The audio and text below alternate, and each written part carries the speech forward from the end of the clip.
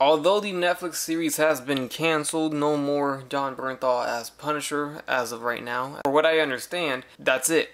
But as Mezco always does, we do get the releases a little bit later on than, compared to when a movie is released for that figure or a show or whatnot. So here's the Punisher. We got Daredevil a while back. And finally, the Punisher, after a couple of delays, he is here. Here's the front box. Got our classic Punisher logo with the skull. And there's the side. And in the back side, we get the contents inside of the box, which we're going to see that right now. So let's check it out. Open it up. Alright. So before I start this review, I got to let you guys know, you guys got to check out onestoptoyshop.com. That is where I got this figure. And people always ask me where I get my figures. I get my figures depending on what line it is from different sources. But Mezco 112 I get from One Stop Toy Shop. And you guys can check it out. There's a link down below. Actually, I'm going to show you guys a little cool thing here. Here's the website. It's how it looks on an app or on the web or on your phone. Jeez. So on the phone it looks like this. And they've recently added more things. So we have Mondo now. We have NECA Super 7 just recently because of the Thundercats line that just got unveiled. So you're getting more options as time goes by. So that's cool. In case you guys are wondering or curious on other lines such as Thundercats, you have the option again in here. Now, do you guys want to get $10 off, a $10 coupon? It's very simple. What you do is go down to the bottom, subscribe to their newsletter, and receive $10 coupon. So it's on promotions, new products, and sales directly to your inbox. Code IWANTNEWS applies to full orders only, cannot be applied to non-refundable deposit, 1 per customer and household. Orders can be canceled if coupon is abused, so don't be jerks about it. Just sign up once, get your $10, and get $10 off of any order that you get from here. So that's pretty cool. A little discount coupon code there just for signing up for their newsletter. But onestoptoyshop.com with the number 1 is where you want to go. And pick yourself up a Jon Bernthal Netflix series Punisher because he looks great. Definitely does look good out of package as soon as I got him out of the box. The first thing that stands out to me, and what will probably stand out to you, not only is the vest torso piece, but the face sculpt is phenomenal. I really love what they did here. It looks almost perfect to Jon Bernthal for a 6-inch figure, a 112 figure. It's close to the quality that you might see in Hot Toys. You know, it might be a stretch saying that right there. It's not going to be 100% a Hot Toy quality face sculpt, but it's damn near close to it in my opinion. It looks like him. You know, I really see Jon Bernthal right there. I really do. So looks good so far. This is how he's packed in the package as soon as you get him out. He does come with a jacket or a trench coat. So here it is. So that does not come, on him, but you can put it on him if you want. We'll do that later. And he does get a alternate face. So this one has a little bit of battle damage. I'm going to pop it off for you guys here. And it is the head and neck combination. So some people may not like that. Some people may not mind it. So yeah, if you ask me, I prefer the separate neck piece, but sometimes this works too, so it's not that big of a deal for me. But you can see he's got a little scar or scratch on his cheek and on his lip, which is cool. This is just a normal Frank Castle here, but when he's in a real tussle or fight, we have a lot more blood, so this is cool too. So I like this. The scratches, multiple scratches and blood marks on him, and that's it. So we get 2 heads, and they both look great. They both look just like him in my opinion. You see his mouth is slightly open in this one, showing a little bit of teeth, and his eyebrows are a little bit more serious there. So it's very subtle, but I can definitely see the difference in his mood or his facial expression here. So something that just came to mind now is if they could maybe make a PX exclusive or a Mezco exclusive of his outfit when he's in the prison, and he's all bloodied up when he kills a bunch of people and he's all bloody. That would be pretty cool. You know, that's something they could do. Moving on, we have a pistol. So our traditional Mezco pistol with a removable magazine. I always like this feature, and you can actually cock back the pistol too, right here. And then we have another pistol. So this is more of a revolver-like pistol, and you can even rotate the chamber. Is that what that is? I'm not too gun savvy, so forgive me if I mess up on some of the terms. when it comes to guns, but this does rotate. I'm gonna assume that's the chamber because that's where you put the bullets. We get an extra magazine for the regular pistol, the M9 or M19. I don't know what kind of gun that is. Again, not gun savvy, so forgive me. We have a knife, so pretty cool. It's a black bladed knife, which is weird, but it's cool nonetheless.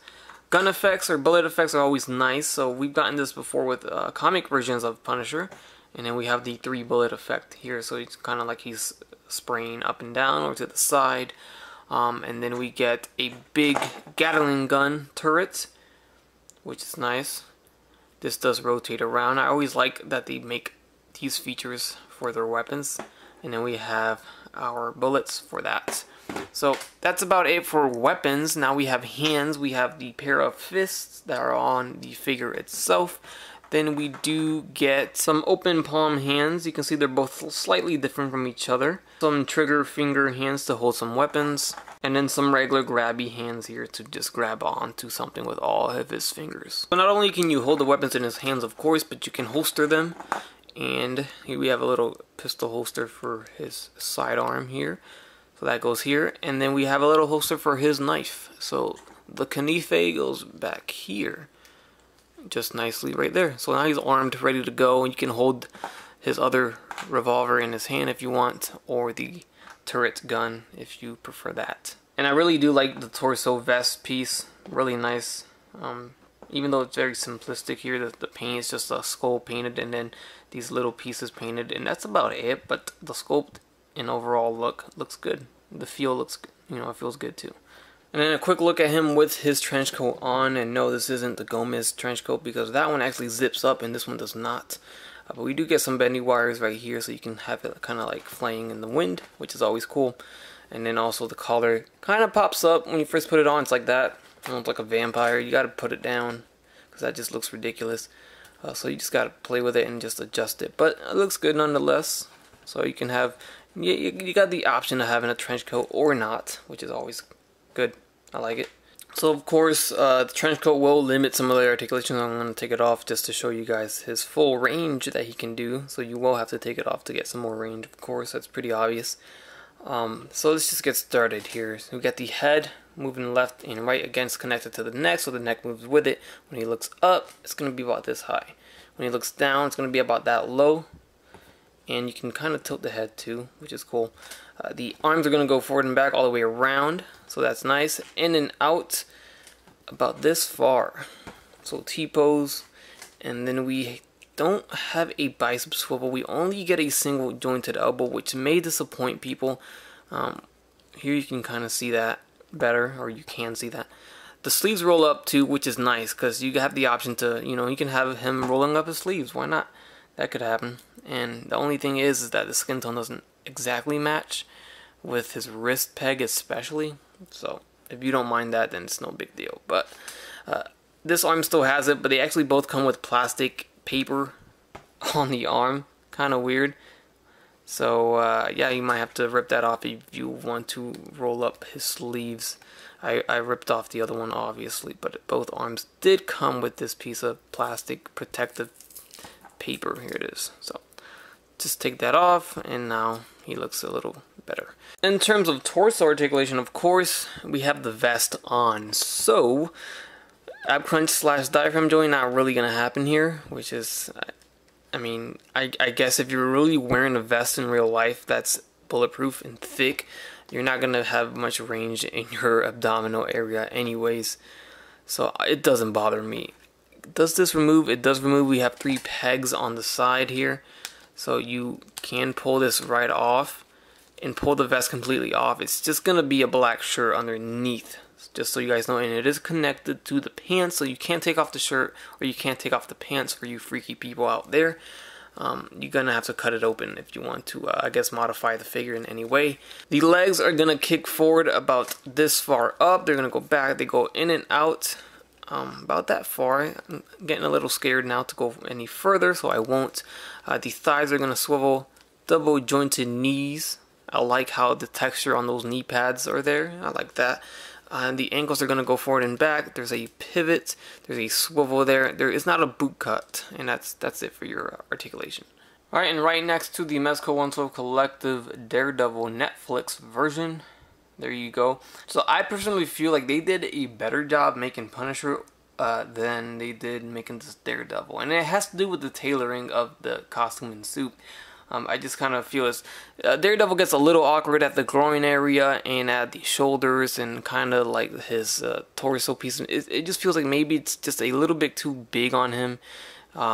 So it looks awkward in some poses where, you know, Punisher doesn't look awkward anywhere in terms of his tailoring and his cloth goods. But that is it. Other than that, Daredevil's a pretty solid looking figure. But if I did have to choose which one they did a better job on, I'd have to say Punisher for sure. So the comic book meets the television series here, and we have our regular release of the comic Punisher, not Comic Punisher, because they made an exclusive called Comic Punisher or something, or Classic Punisher. I don't know, they're all Comic Punishers, right? I think that was Classic. I'm getting messed up here, but this is just the regular release here. And you can just see the difference here. Alright, and now we have the Mezco exclusive. I believe this was San Diego Comic-Con from last year. I could be mistaken, so don't kill me on that. But this is the more tactical Spec Ops version of Punisher, and he's got the mask here, so that's how he looks there. So now the question is, can you swap heads, and can you put some of the extra heads that came with these older Punishers that are hard to get now, can you put it on this body, and can we get, you know, can we make ourself a classic Punisher just using this body here? So let's try it out and see how that works. Now the problem is so far that these actually came with a separate neck and head combination, so already right off the bat with the Spec Ops version, it's not going to work out, because now we only got the head. Unless you can modify it, remove the neck from that body, then put the neck here, you know, you're not going to do it. So this is this is what we get. No neck Punisher here. It's blurry, but now you see it. So yeah, if you can modify it, get a neck in there, then yeah, sure, you can do it. You can obviously do it. When it comes to this regular release, same deal. We only got the head, so hey, did they do it on purpose? Probably. Who knows? I'm sure they did. But if you could get a neck in there, then yeah, you can make it work. You just gotta find a way to remove the neck off of this body, but that would mean buying the actual figure, you know? So what's the point of putting it on this body when you could just use this body? So yeah. Alright, ladies and gents, that's going to do it for my review of the Netflix Punisher by Mezco from their 112 Collective line of toys, of figures. I hope you guys enjoyed this video review. If you found it informative and helpful, leave a like, leave a comment, let me know what you guys think. Don't forget to hit the subscribe button and the notification button to see more. And don't forget to hit up One Stop Toy Shop once again. Quick shout out. And as always, have a great day.